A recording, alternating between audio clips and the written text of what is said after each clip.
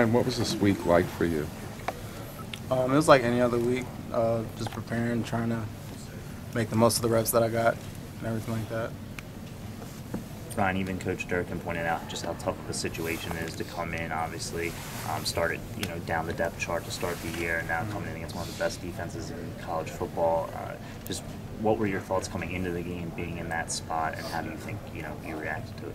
Well, my dad always told me growing up, and especially going throughout the year, being in the position that I was, he used to always tell me, if you stay ready, you don't have to get ready. So just preparing like I'm the starter, preparing like it's my team, really just trying to win every rep and trying to take advantage of every situation I get. That's just kind of how I thought about it.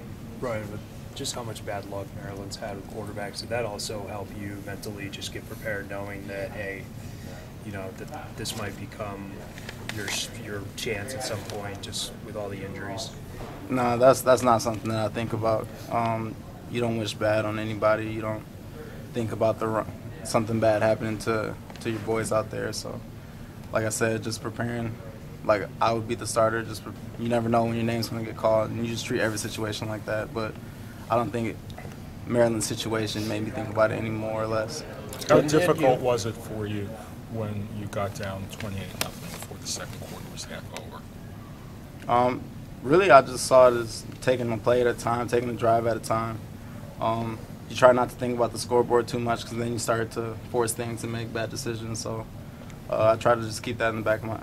Obviously, I knew the situation that we were in, but I tried not to put too much thought into it. Was there any extra incentive because it was Michigan, your home state school, or was there enough incentive being your first college start?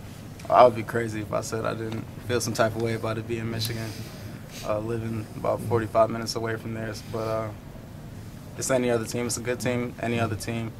And really, if I made any more than that, then it wouldn't be fair to the rest of the teammates. It wouldn't be fair to myself, and I probably wouldn't prepare as treat it like another game. Did you grow up a Michigan fan?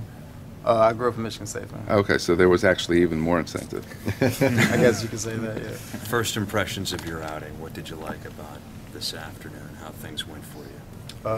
I think we fought hard all throughout the game.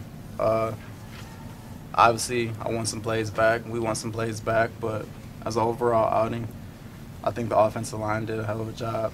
I think the skilled players did a great job. Too bad we couldn't come out with the dub. We couldn't score points, but. Terp Talk is brought to you by Viner Consulting. Help desk support for your computers and networks. Managed services and 24-hour-a-day help desk are just a few of the affordable benefits. Get help when you need it by Terps that you know. Call us at 301-251-2900 or visit oneviner.com. The interception at the end of the first half, what was the play? What did you see? What developed in front of you? Credit to the corner for Michigan. He lulled off on the receiver. I was just going up and giving Taven a chance, and unfortunately he came down with it. He made a great play coming off on the route and driving on in the corner. What happened on the flea flicker pass? Were you starting to run before you had the ball, or? I actually didn't start running enough. I didn't start running fast enough, and I tried to play catch up to the ball. Unfortunately, that's another one of those plays that we wish we could have back. But how many yards in front did you see? Nobody. I mean, there were like three of your guys. I was just focused on the ball. I saw the ball in there. Okay. In the second, being the country's second-rated defense, what did Walt do this week just to I guess not make this too big of a thing for you and to kind of calm you? One of my favorite things about Coach Bell is that no matter who the opponent is, he treats them like the same. We prepare the same.